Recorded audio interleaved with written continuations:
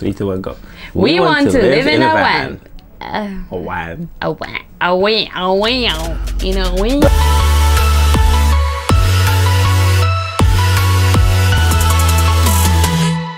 Hey peeps, my name is Ilya. And I'm Azra. And welcome to the vlog.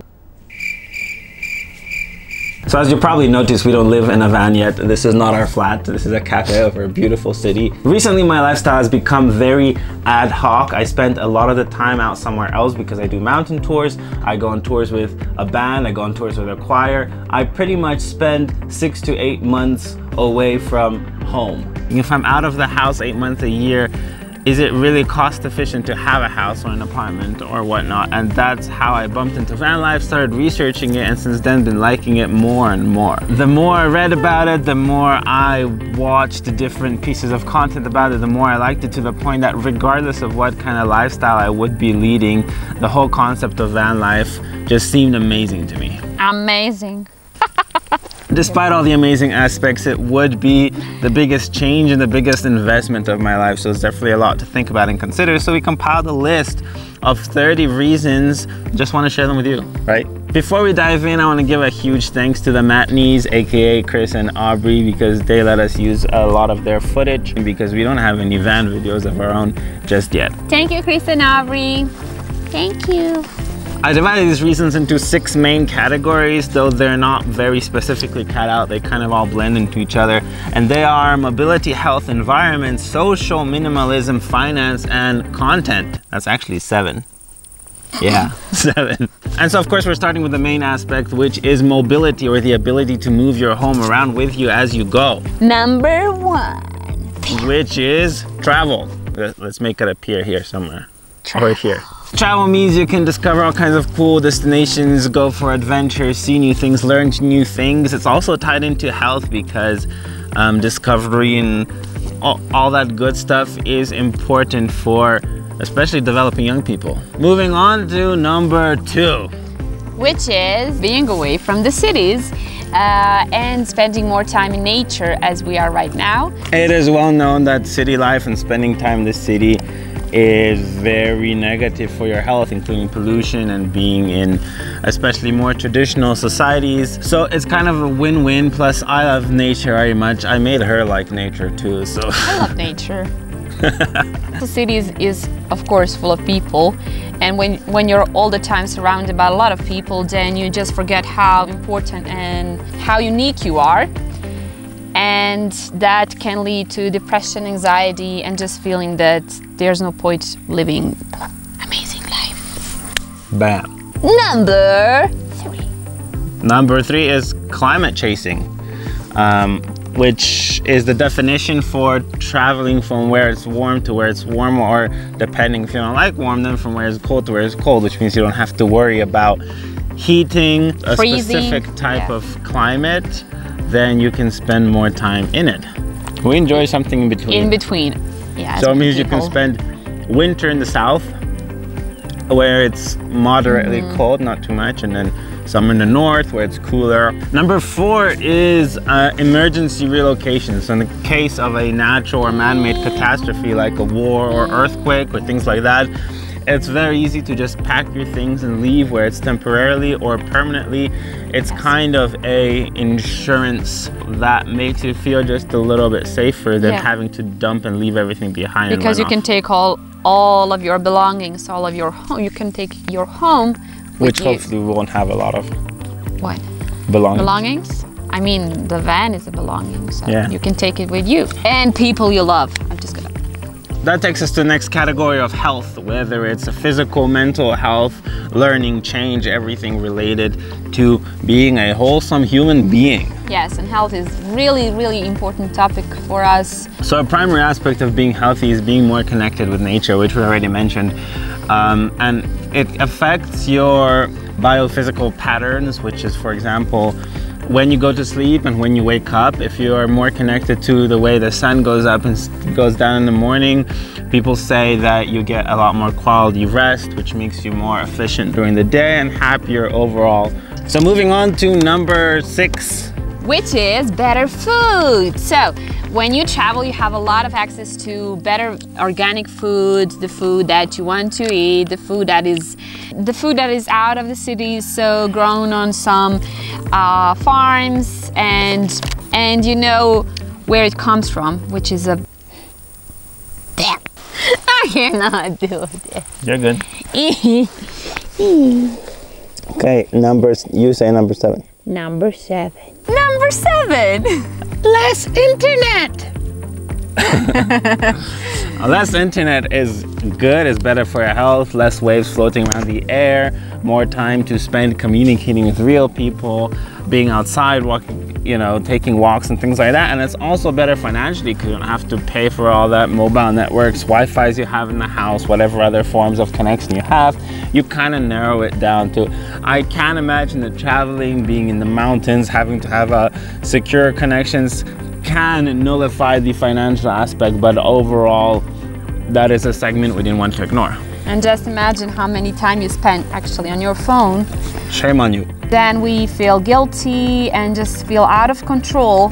Number 8 is learning construction skills. That's particularly important for me because I didn't have so much contact with construction and things like that, handyman things, and I think I can learn a lot of it by building our own van, maybe 2 or 3 vans depending on where our life takes us, which kind of helps you learn all those basics plus all kinds of home maintenance skills, things like that. So for someone who doesn't have a lot of contact with that in their life, this would make a perfect opportunity. I've already done hundreds of hours of research on the topic, so now it's just a matter of putting into practice and actually creating something.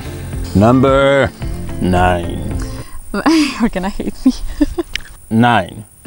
Oh my God, it's Number 9. Van life requires freelance jobs. Van life requires freelance jobs, which are important, of course, for living in a van and traveling, because you're not going to be at the same place every day. Freelance jobs such as, for me, are online teaching, which I already started and know something about, and of course learning about. And for Ilya, what? Yeah, and I have my seasonal mountain tours, I have my photo and video shoots. So those are things which are pretty flexible, and a lot of those can be done digitally on the road, especially when I'm editing videos or pictures. And the important thing about freelance jobs is that they help you have flexible hours, which in turn gives you more free time. It helps you have less stress, which is why this is in the health category in the first place. It helps you escape the daily routine of having, of going to work and work there for how many hours every day and just doing the same things over and over again and being bored, and then finally going home and feeling stressed and just tired to do anything after. And that brings us to environment section. And number 10. Van life makes you more conscious of the environment, as in your consumption and your waste, since you do not always have access to clean water or electricity or gas or whatever else you need in your van. It helps you think twice before you turn on the water, before you use any of your devices. And I think that's a skill we all need to have in a planet that's slowly dying, and sustainability and consciousness is a very big conversation that the world is having right now. So this is kind of forcing you to be more mindful of that. Again, despite of how van life may end or continue, those are just parts of your mindset that you should be exercising. Yeah. We are not always going to have access to water and internet and all the other things. And then we are grateful right now that we have all of those things, and we try to prepare for, we already started to shower less and blah blah blah and stuff like that. Yeah. Yeah. Yeah. But now the sun's in our face, so should be changing location. My legs are hurting. I fell asleep.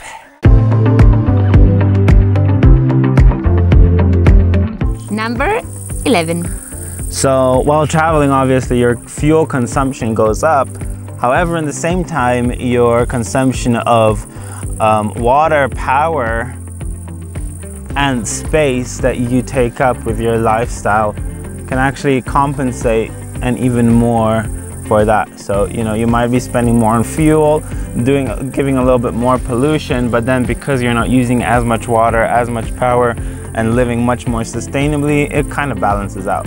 And connected to that is number 12. Yes, which is, again, even though you are doing some kind of pollution, you still are not driving every day throughout the cities, and you don't have as many families have 2 cars. That takes us to the next social section. Ooh, number 13? Number 13 is just learning all kinds of new things. I mean, traveling, van life, everything's new about it. So there is absolutely no way that you can be living that lifestyle without learning new things about life. That brings us to number 14.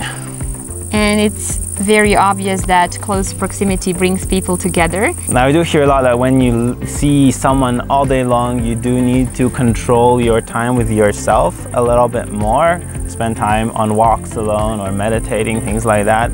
But generally, when you live so close to someone and you spend all of your day together, you tend to know them better, learn how to spend your time together better. And I think that's great for building relationships. And you learn a lot about yourself while being with someone else that close, because you actually learn about boundaries, about what really frustrates you, what really makes you happy, and how well do you actually know that person.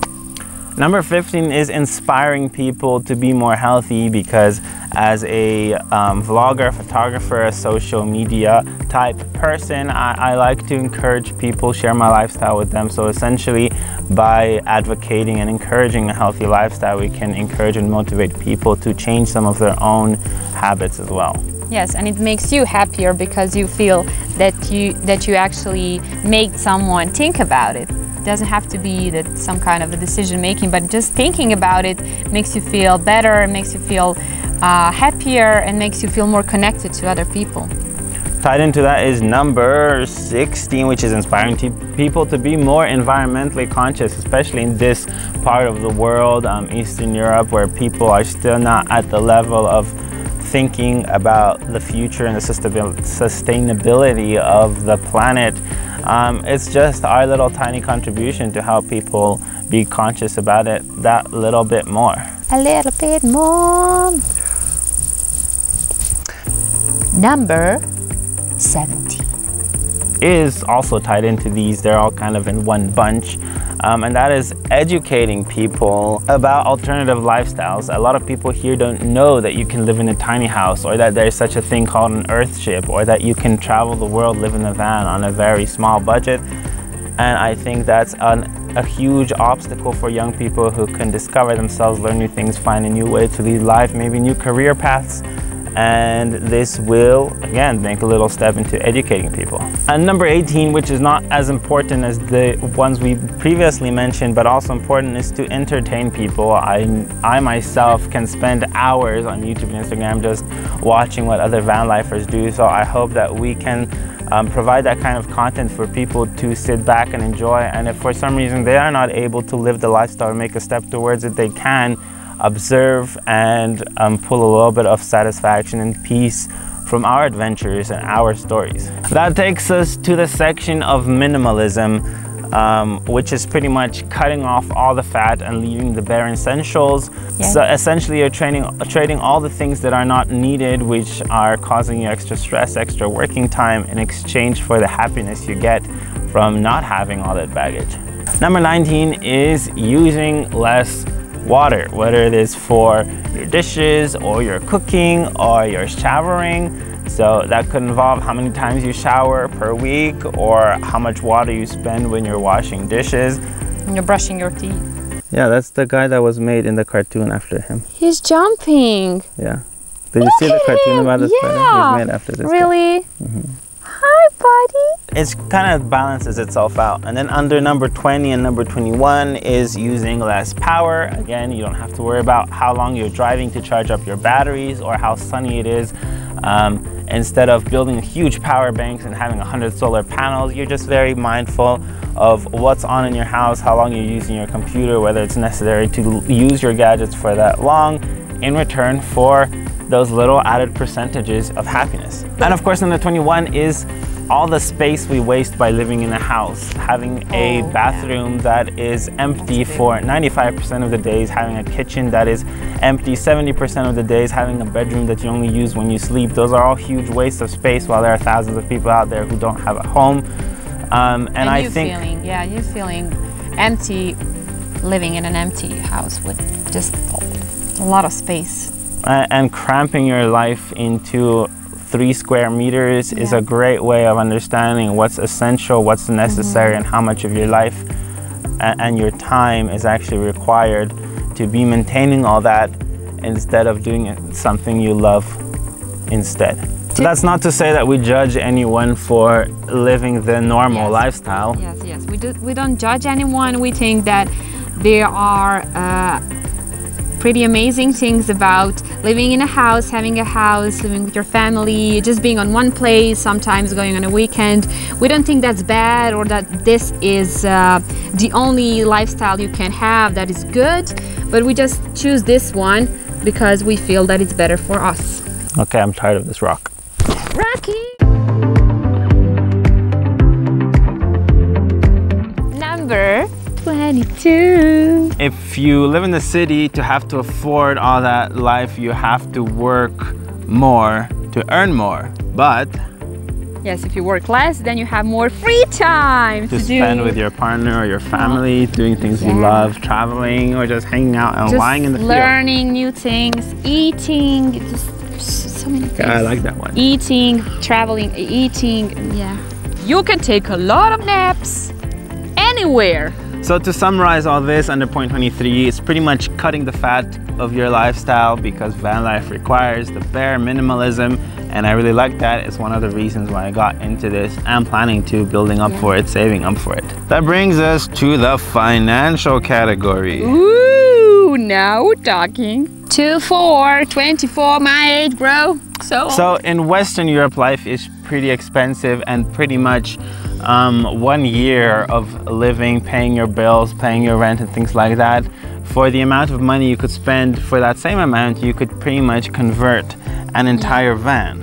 Now in Eastern Europe, the story is a slightly bit different. The level of living here is very low, so the price of converting a van is actually pretty costly. It took us some time, and we're still saving up for the van, but then the cost of living overall could be a lot lower, but that's just something we have to take a step into the void and see what happens. 25 is having your own space. I obviously at this age do not have enough to buy my own flat or buy my own house or buy my own piece of land, but I can buy my own van.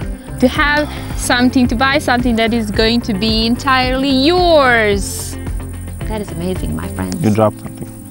Now, after having learned all those things and having a story behind us that also opens the opportunity for an entirely new business venture, which is van conversions, as it is a subject that is becoming increasingly popular, which has not yet been revealed here so much. We could be the first company in the Balkans or the entire Eastern Europe to be doing van conversions.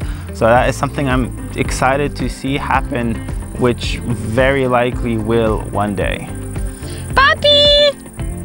It's okay. Now, speaking of business, it also adds opportunities for my current business to expand, because as a freelance photographer and videographer, I can now be available around the country and outside if people know that I travel more. It's something I can indeed advertise and say I am available wherever I'm needed without any extra cost of travel or accommodation or things like that, which, you know, is a good financial plus, because it just expands, opens more doors for you.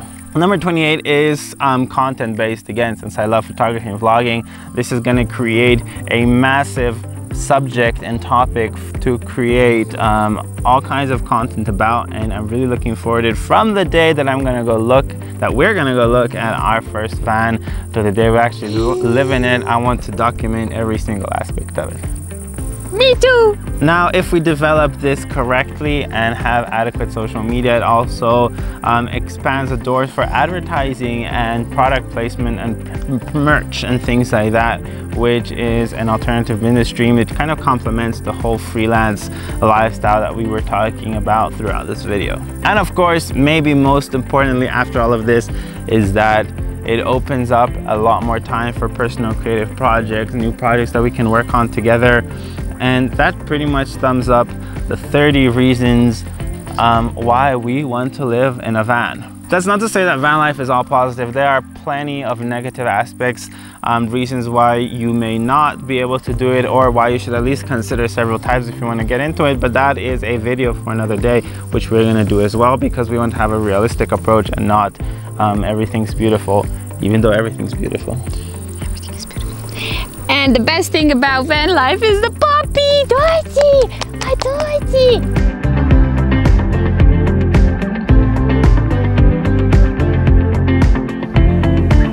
Guys, thank you so much for watching. Meant a lot to us. We just hit 50,000 followers on our Instagram fan page, which is amazing. Like, that's literally something I wasn't planning or expecting when I started all out. So that's great. It's just a little, you know, stepping stone to us realizing our little journey. So feel free to follow us and tag along as we try to make our dreams a reality. We appreciate you, and live your dream. Live your dreams. Follow your dreams. Yeah? You like that? For watching. Yes, I do. I love all of you.